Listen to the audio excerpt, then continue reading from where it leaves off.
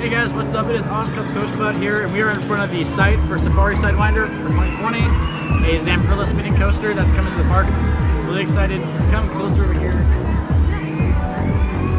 You'll see that this building over here, it looks like they're going to try to build a station right up here. Now remember, everything is all tentative, so nothing is confirmed, but I'm really excited to see how this goes and how the queue line is going to work with everything. And what's funny is there's actually a lot of space here for a wild mouse, so I don't know how they're going to do it. In any case, it's still a really fun addition, and the fact that it's coming to Six Flags Discovery Kingdom in this particular area next to Boomerang, there's not a whole lot of rides here, so this is going to put a lot more in this area of the park. More people are going to come out, and it's going to spread crowds a lot more, so I'm really excited to see this ride come in. Okay, so as you can see here, this is the construction site for Sidewinder Safari. If you have a keen eye and are good at like Six Flags Discovery Kingdom stuff, you'll actually notice that this is also the old elephant track where they would bring elephants up, and apparently these past couple days they've been having a Toyota event where you could test drive some of the new Toyotas around here, which that's pretty cool. That's something that not a whole lot of parks do. But as you can see, apparently the plans are tentative, so there's nothing really set in stone besides the coaster model and what the coaster is. They're transforming this building here into the station, which is pretty cool.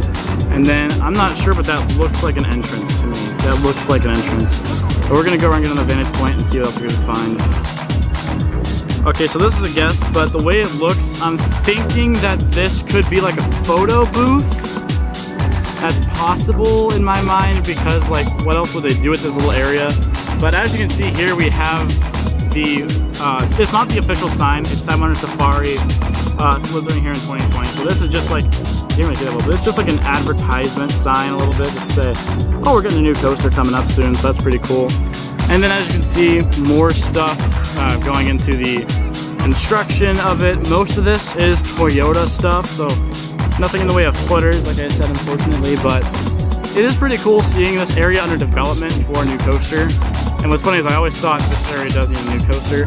Other than that, though, you see Captain Lee's Safari Expeditions, see local wildlife, blah, blah, blah. But you also have this old, like, Fright Fest maze, and that's pretty cool, too. So not a whole lot of coaster development yet, but you also got to remember, this is opening probably like March 2020, right? Like probably Labor Day. It's not big either. I think the most time they're gonna spend on it is on the station with all the exhibits and stuff. So that's pretty cool. Attentional guests, Toyota off-road experience. Like I said, another Toyota event going on in this plot of land, which is pretty cool. And then they're gonna transfer all of this. Apparently, like this is what they should be trying to transfer the station to, because this is an existing building. So in my opinion, this would make a good area for a station. But like I said, nothing really is confirmed with it. So this is all just speculation right now. All right, so no signs of them taking this out anytime soon. It is closed, but no sign of them taking it out anytime soon, which is sad. But also, this ride closed a while ago, and no signs of reopening either. As you can tell, the queue line is kind of like dilapidated, kind of old, and they haven't really been keeping up with it. But I don't think this is going to open anytime soon. And if they don't take it out soon, that's going to be kind of sad as well.